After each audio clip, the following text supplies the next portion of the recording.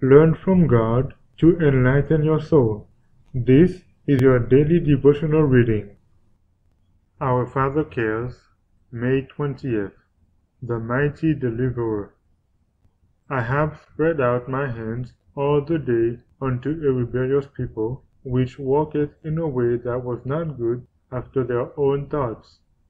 Isaiah 65, verse 2. The Lord God through Christ holds out his hand all the day long in invitations to the needy. He will receive all. He welcomes all. He rejects none. It is his glory to pardon the chief of sinners. He will take the prey from the mighty. He will deliver the captive. He will pluck the brand from the burning. He will lower the golden chain of his mercy to the greatest depth of human wretchedness and guilt, and lift up the debased soul contaminated with sin. But man must will to come and cooperate in the work of saving his soul by availing himself of opportunities given him of God. The Lord forces no one.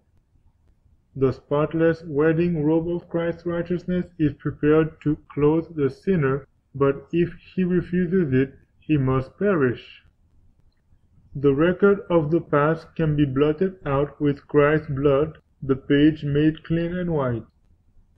Come now, and let us reason together, says the Lord. Though your sins be as scarlet, they shall be as white as snow. Though they be red like crimson, they shall be as wool.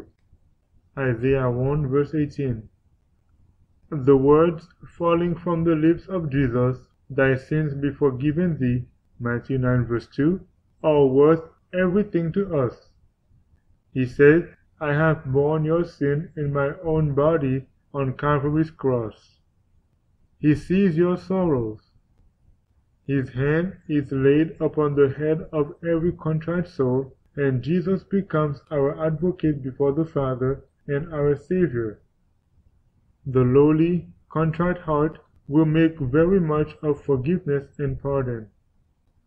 We may repeat his tender compassion for us to others who are wandering in the mazes of sin.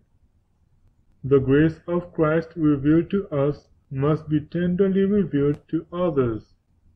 A great tenderness and compassion will fill the soul for human beings who are still under the control of Satan.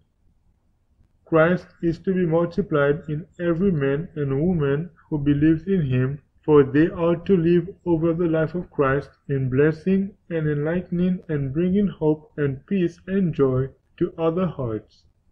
Our Father Cares, May 20th.